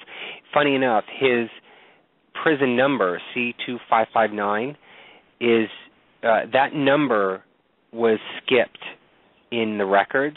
So there's C2558 and there's C2560. There is no 2559, C2559 on the records, and that's why they're saying that the Pep the dog possibly, had that number. They gave him that number, whether or not it was a true form of a prisoner number, or they just gave him that number just to be funny enough to say that now he's within prison and he is just like you guys, and he has a number just as well, and he's going to help you just as you're going to help him and everyone else around you. So I think it's just a funny story. It's a cute story to have, but Eastern State Penitentiary doesn't even have the true history of it. Mhm. Mhm. Well, one thing I want to talk about is death row. Death row actually wasn't death row. I mean, there were actually no executions performed in Eastern State, but death row is where they did keep the extremely, the guys that were sentenced to death. They were taken out of Eastern State to another prison where the actual execution was performed. But death row really is the one place where I did feel a lot, and we did get a lot through the Ovilus and through the Spirit Box. A lot of people seem to report. I mean, there were stories about. I believe there was a TLC program that was filmed there, and there are 2 levels to this, but they don't let you go to the second level because the building is in such a state that it's not safe for people to go up there. But at the time that TLC had filmed there, they actually did allow people up there, and they were filming. And one of the producers, I believe it was, said that when he went to the top of the stairs, felt somebody push him. So our experience in death row, we got some really good interaction with what I will still say to this day were 2 separate entities. One of them appeared to be younger. He definitely was frightened, but there was also an older, I was sensing an older male that was extremely, extremely nasty. And he let me know in no uncertain terms, called me a couple names, the interaction with him, he called me a bitch, I swore back at him. We developed a really nice relationship. But this location, this spot in the prison definitely has a darker energy, maybe because of the type of people that were housed there. And for some reason, and this, I found this out in this research, the younger voice that we were getting, he kept asking for help, and he kept saying, they're up there, they're up there. And at the time, I thought that maybe it was because, there would be people, the guards patrolling the walls, because these walls are 30 feet high, they're 8 feet thick. But what I learned this time, there is no walkway at the top of these walls. The guards actually could not walk across the top there. They're the guard houses at the end, but there isn't a walkway. But this voice kept insisting, they're up there, they're up there. And he kept asking for help. He kept saying he was in pain. So I'm curious about that. I definitely want to go back to death row. I want to see if we can connect again. Heck, if the old guy wants to call me names again, go for it. I'm ready for it.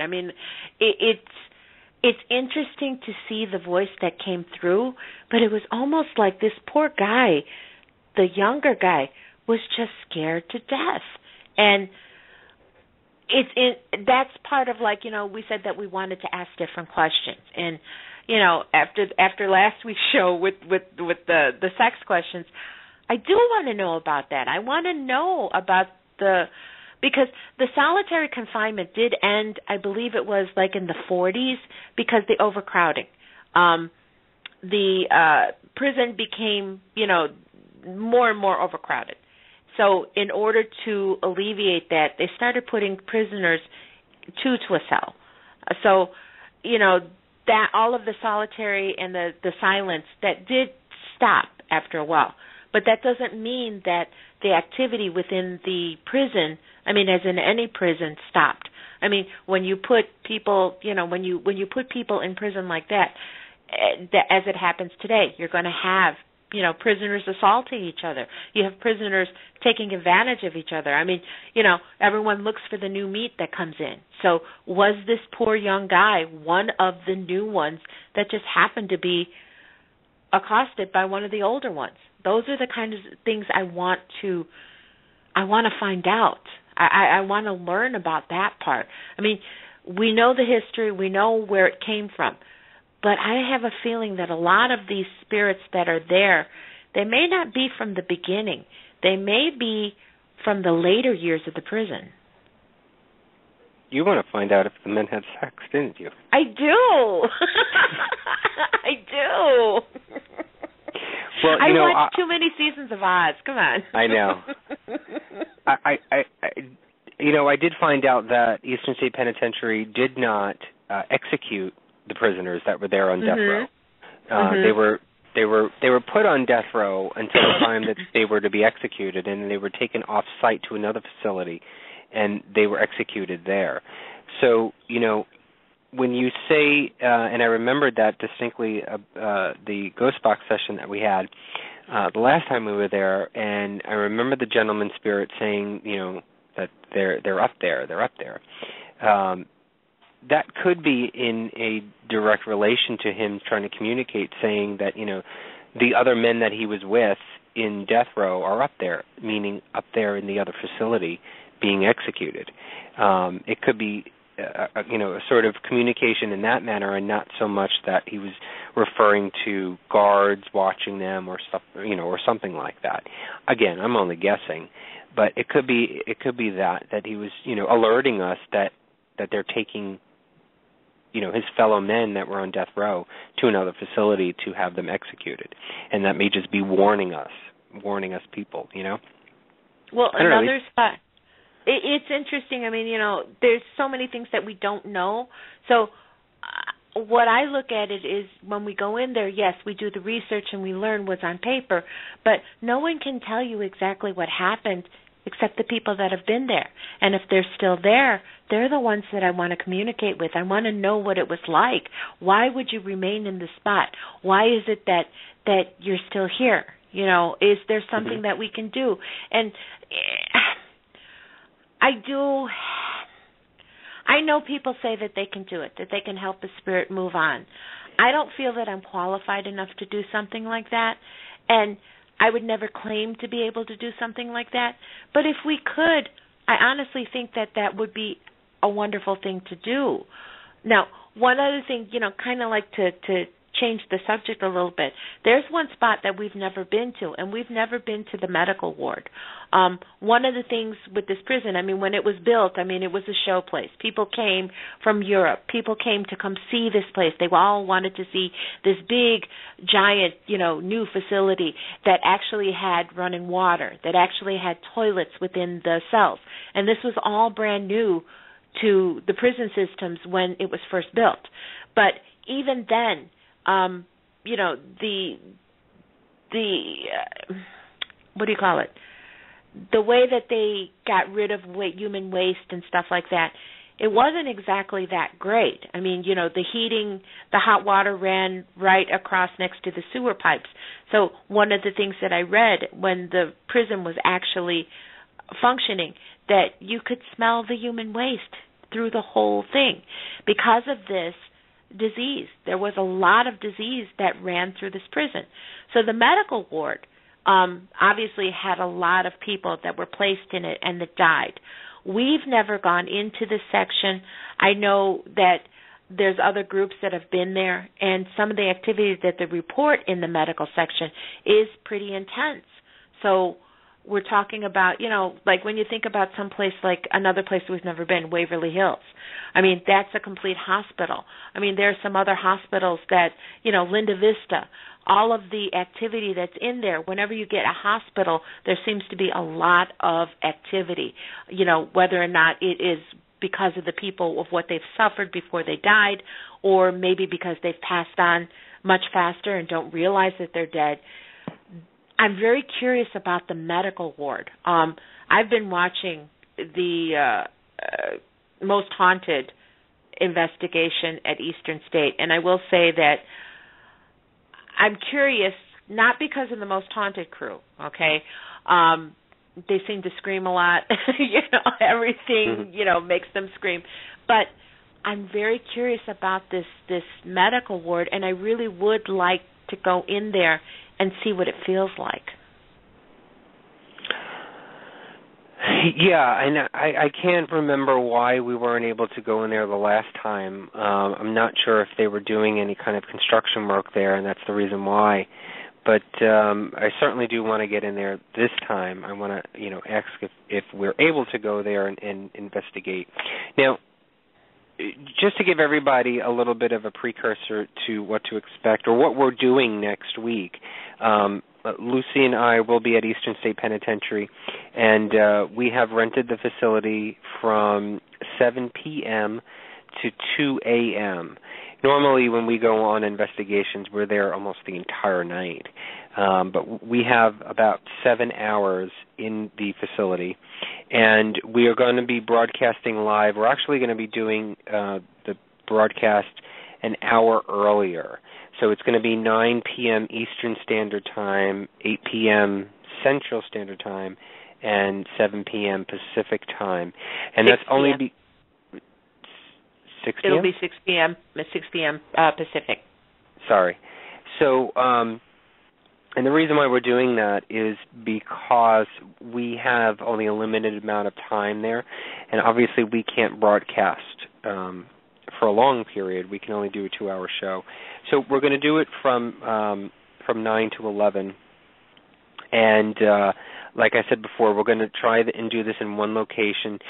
You know, the frustrating part of this whole thing is that I cannot test, and there's no way to find out where in Eastern State Penitentiary I'm going to get the best Wi-Fi and the best satellite broadcast that I can until I get there. And so we're going to try and first, as soon as we get there at 7 o'clock, obviously we've got a lot of setup to do.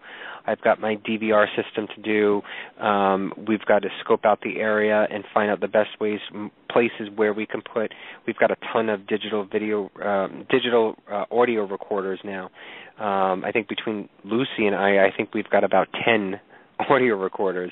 And so we're going to record and mark up where we're going to be putting these all around the prison. And we like to do that because we want to leave the recorder there the entire night, because if we're not in the location, we still want to be, quote-unquote, investigating.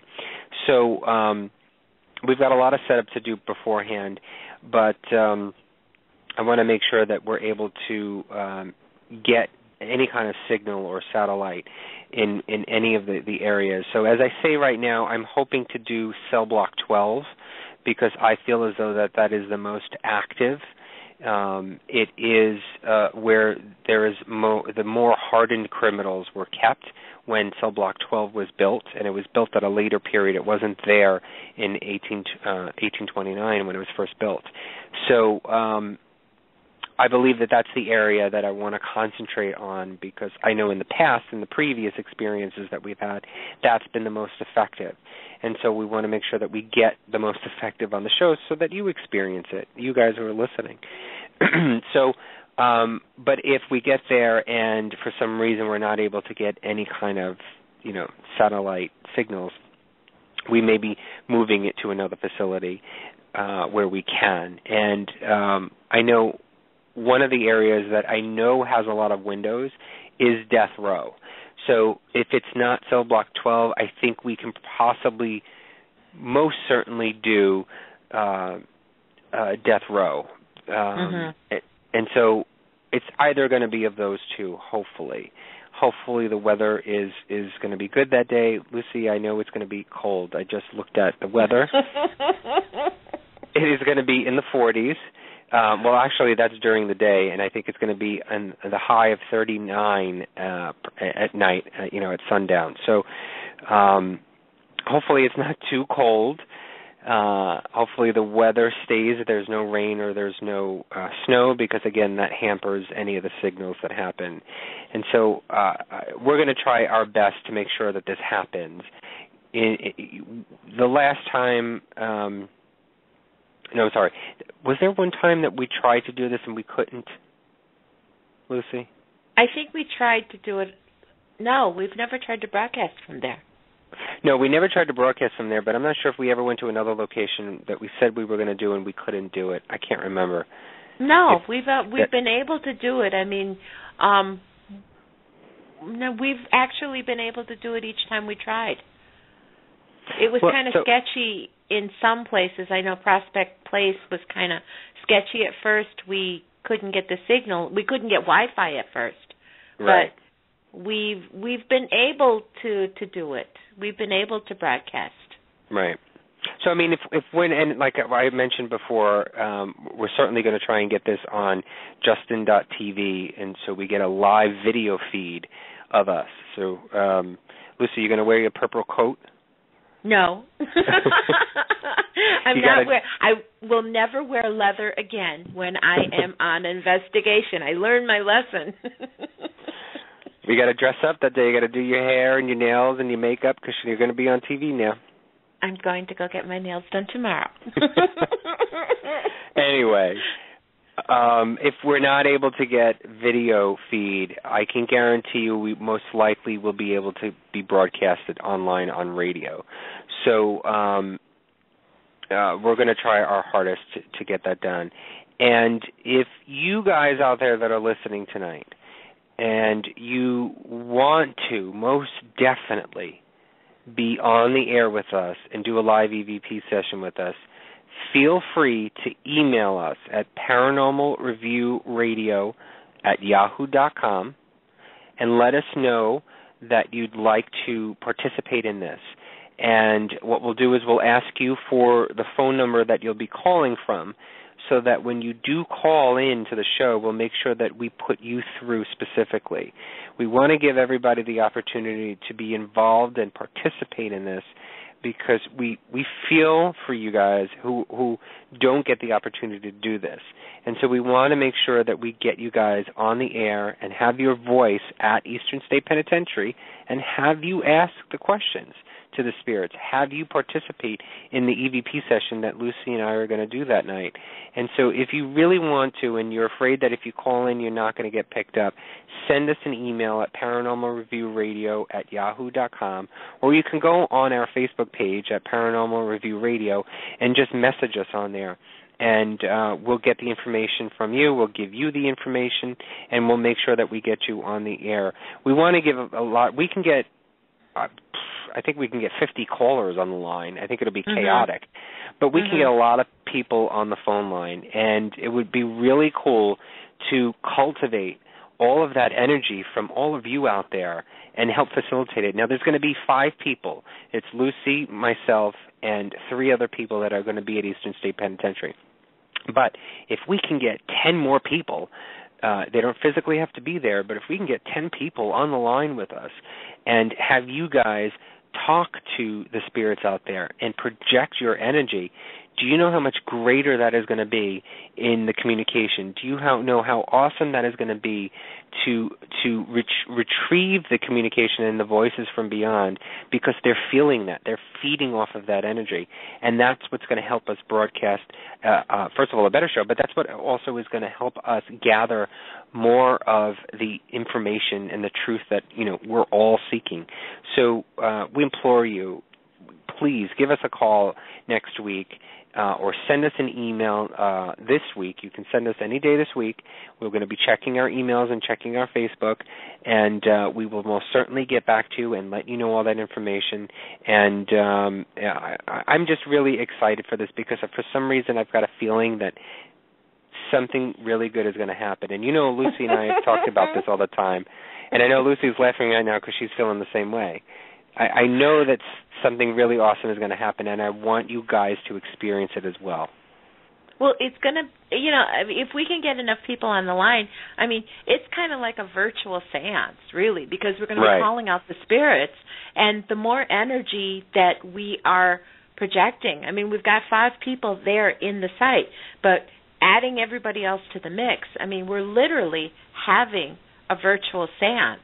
So this should be interesting. Luci, aren't we also having somebody special call in, or not? Is that confirmed? Oh no, that's confirmed. Okay, do you want to tell everybody? Yes. We've done it in other places where we've had somebody come in, somebody call who is connected, who could be a medium. Well, Miss Robin Marie has graciously agreed to call in that night and tried to connect with some of the spirits in Eastern State. So we are extremely excited about this. Robin has said that she connects very well with the spirits in Eastern State. So we're looking forward to this. We want to see what comes of it, what connections can we make. And she actually could be like literally a guide that will help us to find the spots, to find the connections that are there, and hopefully get some really good interaction. So we're excited about this. This is going to be good. This is going to be awesome. I'm really looking forward to this one. We've been there twice already, and the third time I think is going to be even better. And I have to say, each time we've gone there, excuse me, it has become better and better. So I can't wait to see what we're gonna find. One of the things that Luci and I talk about all the time before we go on a location, if there's any kind of feelings that pop up, even if there's any kind of synchronicity that happens before we go on an investigation, we always have our eyes and ears open to things that are talking or speaking to us before we go to a location. And I know, excuse me, for instance, I know with Villisca, major things were going on between both Luci and I before we even went to the location. And sure enough, we had an awesome time there. Communication, the EVPs that we captured, the evidence that we had doors opening and we got it on video. It was so amazing. It was almost as if they know that we're coming. and the location was speaking out to us. And I told Luci last week that I was walking to the store from my house. It was late afternoon, and I tend to, and it's always been this way for me, even as a child, I usually tend to walk with my head down. I always do that. And so I'm always looking at either the streets or the bottom half of trees or the sidewalk. I'm always doing that, and I'm always looking, and I find things all the time. That's how I used to get money, Luci. I used to find so much money on the floor, my family hated me.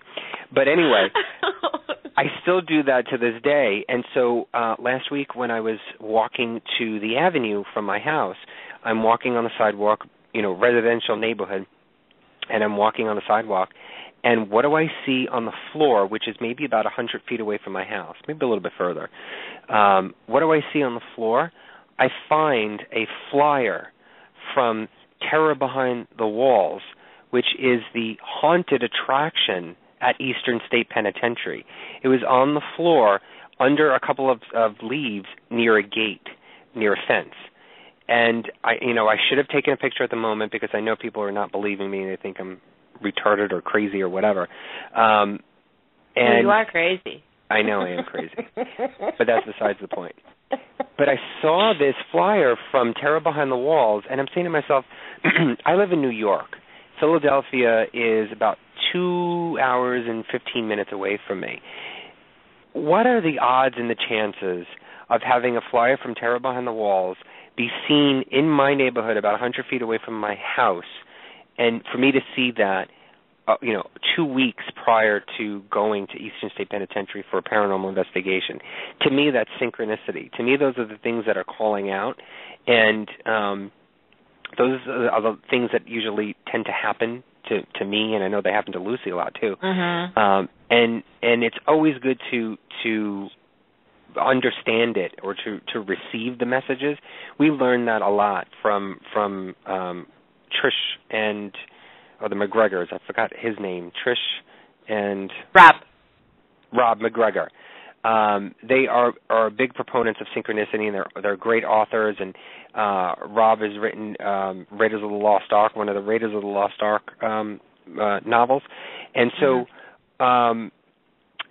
they taught us about synchronicity and got us into and interested in the idea of synchronicity, how things are just meant to be, that there's messages and information that's given to us all the time. It's just we're not open to receiving it. And so after that, I remember after that episode, an interview that we did with them, I've opened myself a lot more to things. And so seeing this flyer from Terror Behind the Walls from Eastern State Penitentiary is just opening myself up to the idea that something is going to happen next week. There's communication. I know, and there's communication that is needed and wanted, and is hoping to be received. And so that's why I think that just next week, I think it's just going to be an awesome show. I'm not trying to hype it up or anything. It's just I have this feeling about it that I think it's almost as if like my brain is telling me, okay, this is the time. This is the time. Why don't you tell Luci? Why don't you tell everybody what? The numerologist. What is her name? Oh, Cheryl Patton. Yes. Why don't you tell everybody what Cheryl Patton said to you? Okay. Well, Cheryl Patton, she had posted it was one time last week, and she was, she says, I got some time. Let's give me a date, and we'll see what the vibrations for that day is. And so I messaged her and I said, okay, what about November 22nd? And I'm trying to see exactly what she said. And that's the date that we're going on the investigation at Eastern State. Yes, that's the date that we're there. And the vibrations for that day is communication. It is fun. It is relaxation. I'm trying so hard to try to get... No, I remember she said that the communication is going to be running wild that day, that it's going to be overflowing of communication. But then she said as soon as the clock strikes midnight and it goes into the 23rd of November, that's when everything stops, everything ceases. So I think all of the communication that we're going to get is going to happen before midnight, and that's why I wanted to try and see if we can get, if anything, that we would start the show a little bit earlier, an hour earlier, and hopefully capture all of that communication on air. Well, specifically what she said about the 23rd, she said it's almost like, kind of like, this is my area, this is my home. And it's almost like the feeling that I got when I read it is like, they'll be open, they'll talk to us on the Friday night, but as soon as it turns to midnight, I think they're going to want us to go. So which means if we're still there, we probably will have activity, but the activity may change. When the 23rd, when the clock strikes midnight, all of a sudden the welcoming people may decide, it's time for all of you guys to go. Right. That's what I'm getting from that. But it was pretty interesting the way that she put it. She says, the first part of the night is going to be communication. It's going to be fun. It's going to be great. So I can't wait. But I also am looking forward to, of course, we have to do things that are a little controversial. Do you want to mention what else we're going to do there? Or do you want to... We're going to do the Ouija board. I hope we do have live video feed that night, because I bought the newest version of the Ouija board. This is first of all, the box. I love the box that it comes in, because it almost looks like it is just an old beat up trunk, and that's what the box looks. I mean, it's cardboard, but the actual board itself is awesome looking. It's so much better than the 1990s version that they had. And the actual planchette is a lighted planchette. I have to put batteries in this thing. How awesome is that? How awesome is this going to be? So, yeah, I'm looking forward to this. And, of course, like I said, we always get the people that saying, oh, no, you shouldn't be doing that. You shouldn't be using that. But, again, in our experience, and I can't speak for Anthony, but to me it's just a tool.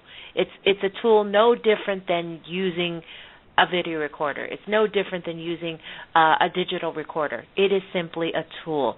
And I really feel that the Ouija has gotten such a bad rap from media and movies and everything like that.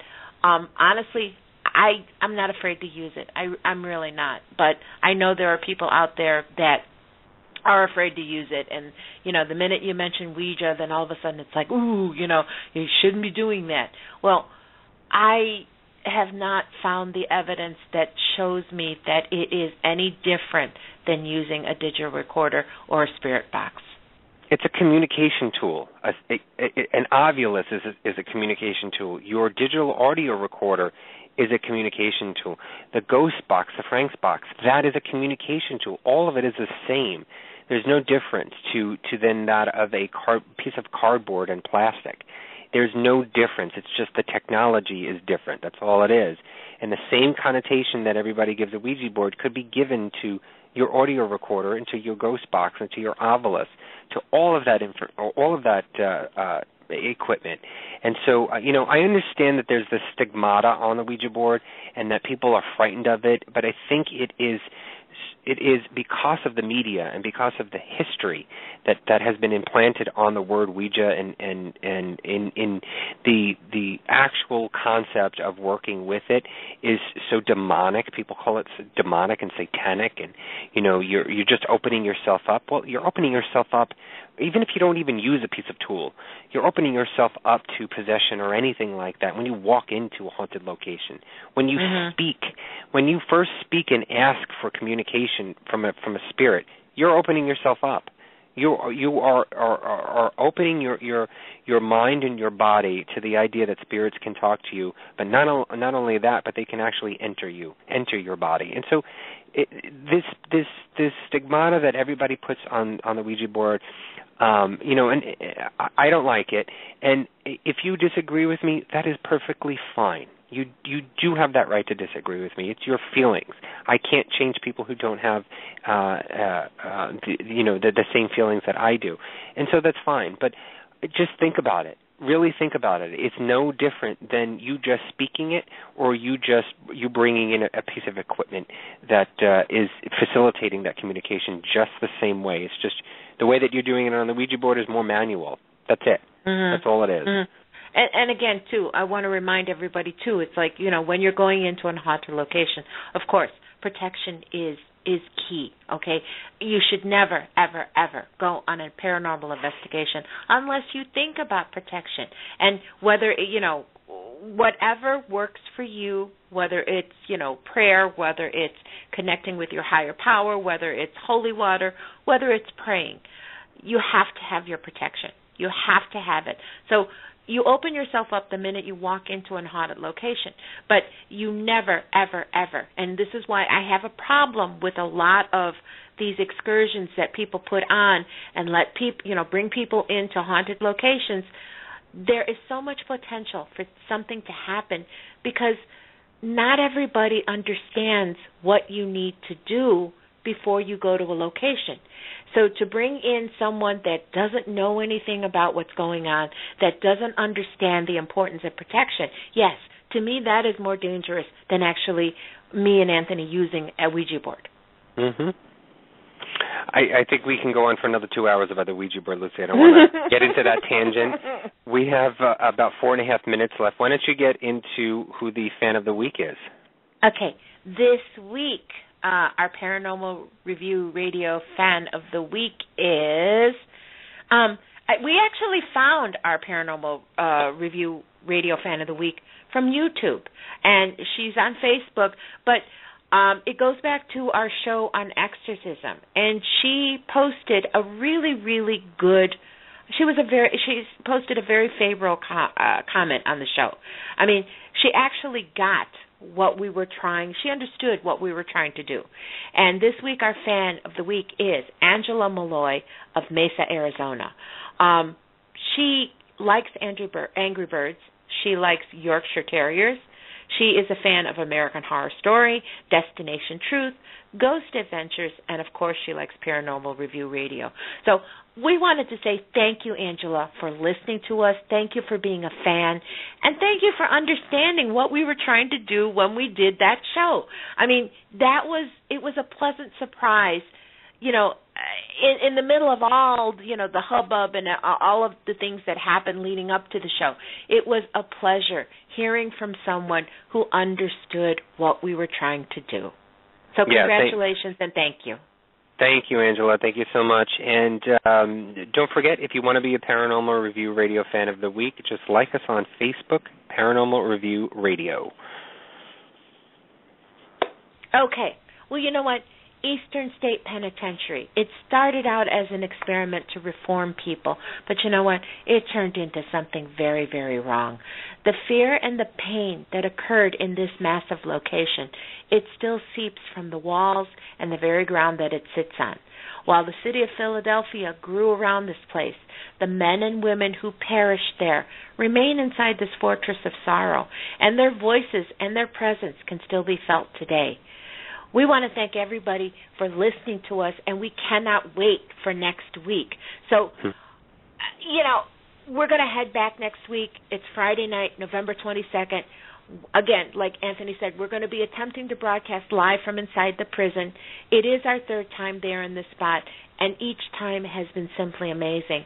This location has never disappointed us. What are we going to find this time? Well, join us next week live from Eastern State and find out.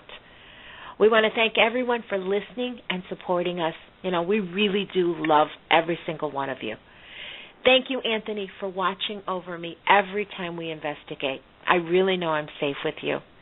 So, until next week, dear peeps, keep researching and have a paranormal week. Good night. Good night, everybody. Paranormal Review Radio.